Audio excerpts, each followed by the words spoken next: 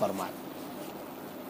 बुशरा साहिबा ने कराची से पूछा, जिस शख्स ने पार्लर के पैसों से दुकान खोली, उस दुकान से पैसे देकर कपड़े खरीदना जायज है या नहीं?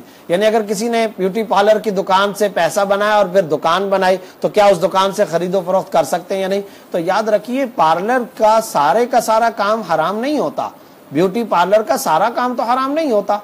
अगर कोई खातून का मेकअप करती है और शरई हुदूद के मुताबिक करती है तो ये जायज है, उसकी उजरत भी जायज है। अगर वहां हज्जाम का काम किया जाता है, बाल कटवाए जाते हैं, उसकी भी उजरत जायज है।